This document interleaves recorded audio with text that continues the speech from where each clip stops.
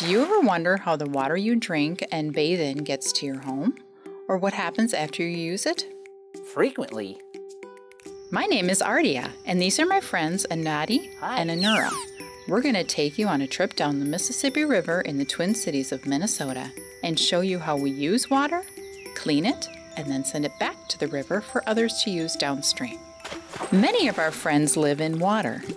Water is very important to us. We love water. We love water.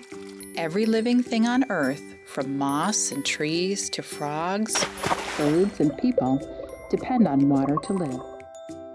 We use water in many ways. Can you name some uses?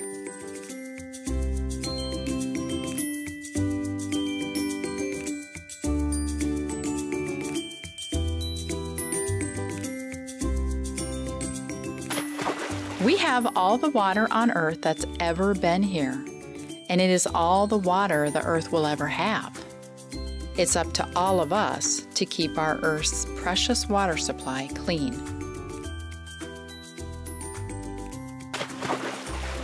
Where does rain come from? It's all part of a natural water cycle. Water evaporates from lakes, rivers, and the ocean. You can't usually see it, but it rises into the atmosphere as a gas. Then it cools and condenses into clouds. And when the conditions are right, it falls to the earth again as snow or rain. But how does the water get to places like homes and schools and stores?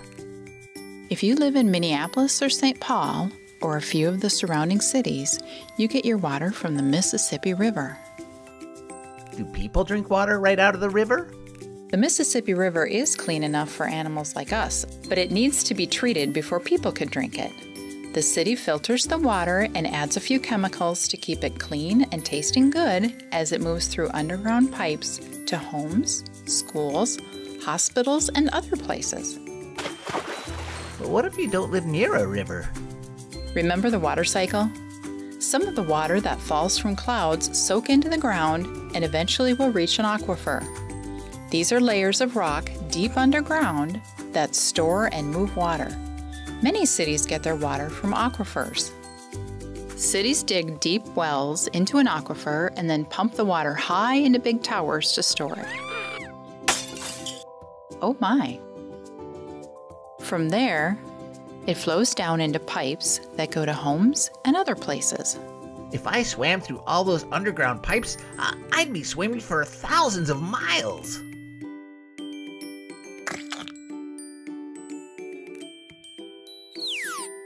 Can we look underground? Under a typical building, you'll see a pipe that brings clean water in and a different pipe that takes dirty water out. The water in the blue pipe is nice and clean, but the water in the brown pipe, that has lots of yucky stuff in it. From the toilet, the dishwasher, the clothes washer, that's wastewater. Where does the dirty water go? The pipe from the house joins a bigger pipe in the street that leads to even bigger pipes that take the dirty water all the way to a wastewater treatment plant. That's where the water gets cleaned. Then, the water's returned to a river and is part of the natural water cycle again. Anura, Anadi, are you ready to take our friends to visit the Metro Wastewater Treatment Plant? Absolutely.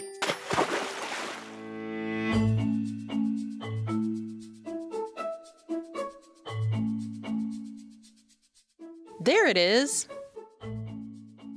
The Metro plant was built in 1938 on the lowest land in the Twin Cities.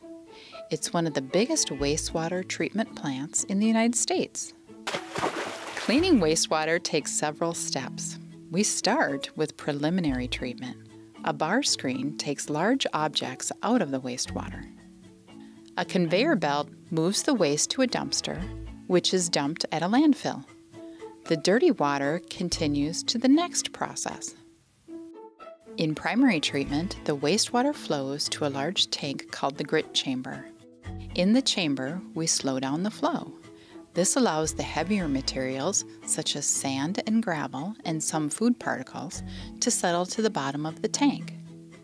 These materials get scraped into a sump, pumped into a truck, and taken to a landfill. Is the water clean now? No, but about half the pollutants have been removed. Sludge settles to the bottom of the tank and is pumped to an incinerator. In the next tank, floatable solids such as grease and oil are skimmed from the top and pumped for disposal in a landfill. Sludge gets pumped to a centrifuge. That's a cylinder that rotates at a high speed. The centrifuge removes water so we can burn the sludge. The dried sludge, called cake, falls into a bin. Don't give me any of that cake for my birthday. Oh, don't worry. The cake is pumped to a huge incinerator. It's 4 stories high and reaches temperatures of 1,375 degrees Fahrenheit. The sludge burns to a fine ash, which we send to a landfill. At the same time the sludge is being dried out, the water and remaining solids go to secondary treatment. Oxygen is pumped into big water tanks where good bacteria can live. The bacteria eat pollutants in the wastewater, like phosphorus and ammonia. What do the bacteria look like?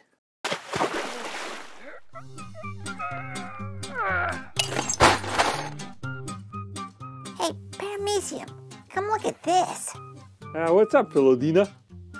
Ew! Gross! Hey, activated sludge flock! What are they? The tall one is from a genus of herons known as Ardea. Usually they're found in wetlands, and they prey on fish, frogs, and other aquatic species. The green one is a short-bodied amphibian from the scientific order Anura. The one that quacks is from the Anatidae family of water birds, sometimes called dabbling ducks. Can we eat them? In time, Bordetella. In time. Hey, Tocophyra, check this out. Why are they looking at me? Do I have something in my teeth? Oh, wait, I don't have any teeth. Lunchtime. What's happening here? In final settling, any remaining solids sink to the bottom and are pumped to the incinerator. The water flows to the chlorine contact channel. Now we add chlorine to kill any remaining disease-causing organisms and to clarify the water. It looks beautiful. Can I swim in it? Not yet, Anati. These are the gates that control the flow of the cleaned water being channeled to the Mississippi River. This channel gives the chlorine the time it needs to mix with the water. The chlorine kills any remaining harmful germs. But chlorine can also harm the river, so there's one more step. Come on, Anura. In the final step of wastewater treatment, sodium bisulfite is added to the water to eliminate the chlorine. The cleaned water is released to the Mississippi River to be used again and support life on Earth. The water is safe for all of us. Metropolitan Council Environmental Services treats wastewater for more than 100 cities and townships at 9 treatment plants. We work 24 hours a day to clean about 250 million gallons of wastewater every day of the year. We meet environmental regulations and win performance awards. Well, that's the end of our tour. Help keep treatment plants and pipes working by not putting things in the toilet that don't belong there. A wipe may be called flushable, but it's not.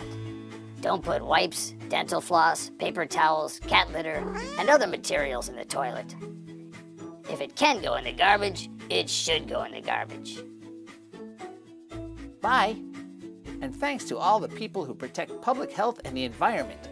You're our heroes. Come back anytime. We'd love to hear from you.